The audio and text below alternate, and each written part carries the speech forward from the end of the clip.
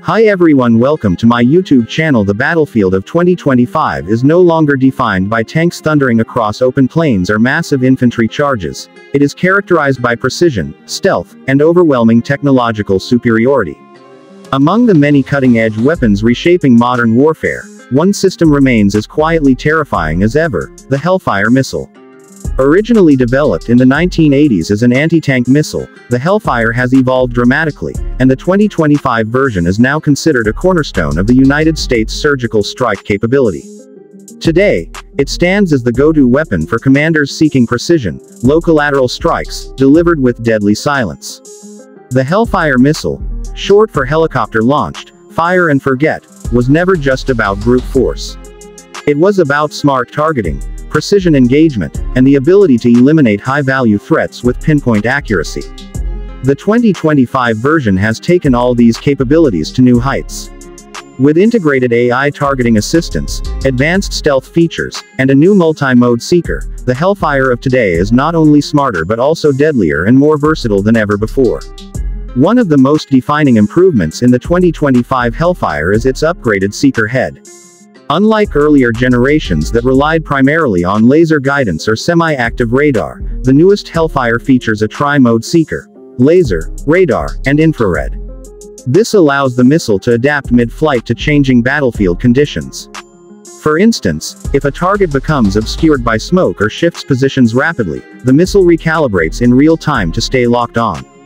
This adaptability makes it ideal not just against stationary ground vehicles, but also moving targets like fast attack boats, low-flying drones, and even enemy helicopters. Moreover, the new Hellfire features an integrated AI-assisted target recognition system.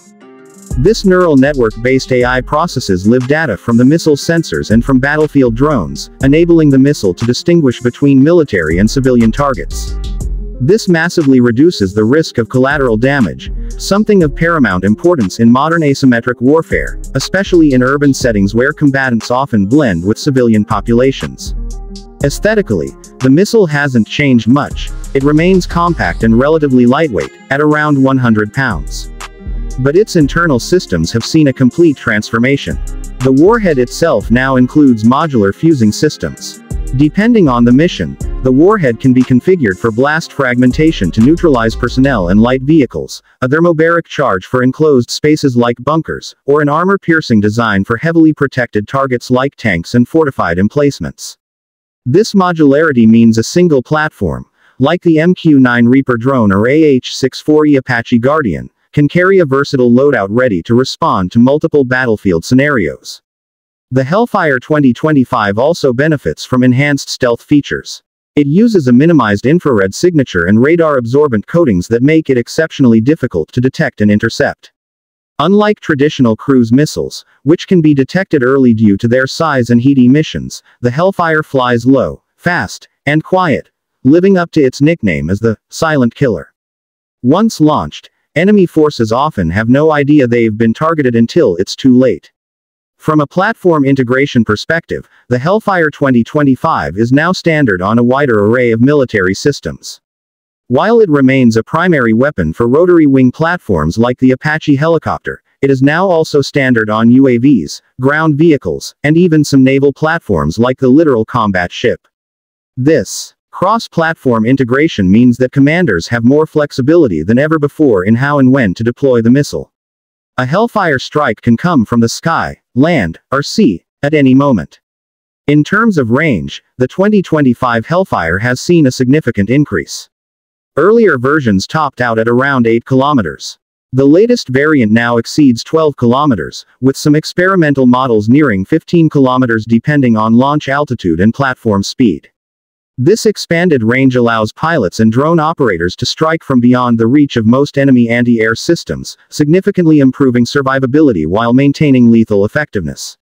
Perhaps the most talked about feature of the 2025 Hellfire is its seamless integration into the U.S. military's broader network-centric warfare approach. Every missile launch is now part of a synchronized data web involving satellites, drones, AWACS aircraft, and forward operators.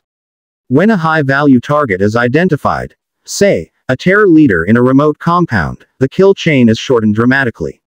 Within minutes, A drone can acquire and verify the target, receive confirmation, and launch a Hellfire, all while commanders monitor and adjust in real time. This tight integration ensures faster, more accurate strikes and also significantly reduces the window of opportunity for the target to escape. This capability was recently demonstrated in a high-profile operation in North Africa, where a Hellfire missile launched from a drone eliminated a regional militant commander while he was traveling in a convoy through a remote desert. The strike was so precise that only the target vehicle was destroyed, with no damage to surrounding civilian infrastructure. That kind of precision wasn't possible 20 years ago, but it's standard today, and it's changing the nature of counter-terror and counterinsurgency operations. Additionally, cost remains a critical consideration in modern warfare, and here too, the Hellfire continues to shine. At an average cost of $150,000 per unit in 2025, the Hellfire is considered relatively affordable compared to more complex systems like cruise missiles or even certain glide bombs. This affordability allows for a broader deployment without straining budgets, especially critical when engaging in prolonged operations or maintaining a persistent strike capability in contested regions. Internationally, the missile continues to attract buyers. U.S. allies from NATO members to Asian Pacific partners now rely on the Hellfire for both defensive and offensive operations. Countries like Japan, Australia, and Poland have integrated the missile into their UAV and helicopter forces.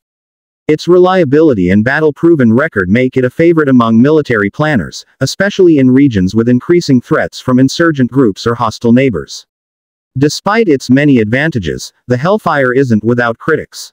Some argue that the widespread use of such precision weapons risks normalizing warfare, making strikes seem like bloodless events conducted from afar.